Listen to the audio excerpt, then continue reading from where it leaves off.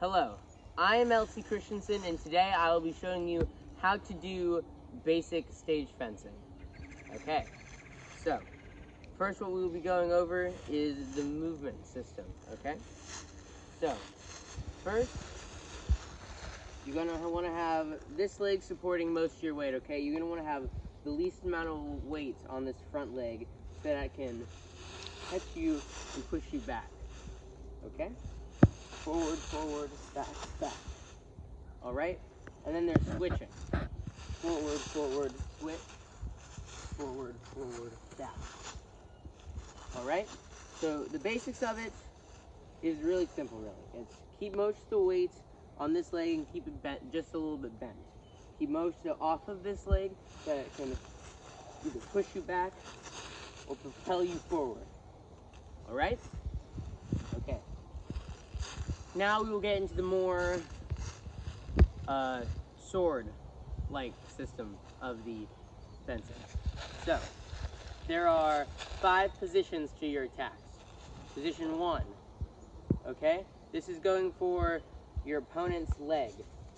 Alright, so if I was facing here, I'd be going through the leg.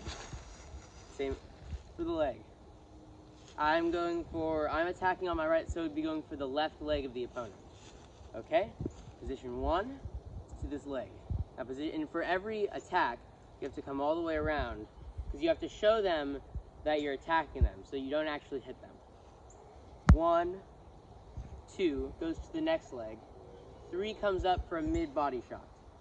Okay, around the arms. So 1, 2, 3, and just like the legs, 4 is all the way around for another arm shot. Okay, and then 5 is straight down the middle for the head. All right? And now every time you do an attack, you move forward. Head, so for instance, leg, leg, arm, arm, head. Okay?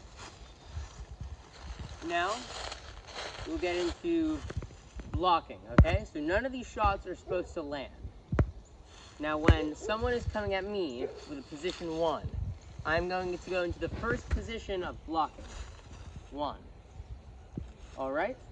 Check the time. Pretend you're checking a watch on your arm. Position 1.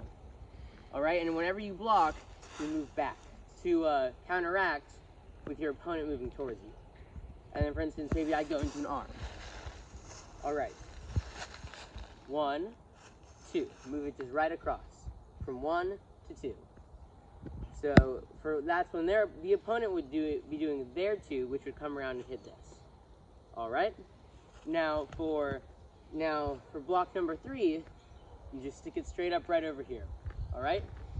Your arm across yourself and sticking straight up for your opponent when it hits here. And then for 4, you move it right over. Now for position 5 block, you stick it up straight like this. Or you could do position block 5A, all right?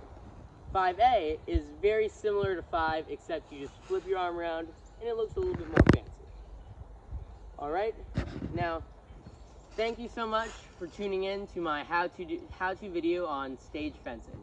Thanks so much for watching, and I will see you all in possibly a sequel video if the need ever arises. Goodbye, everybody.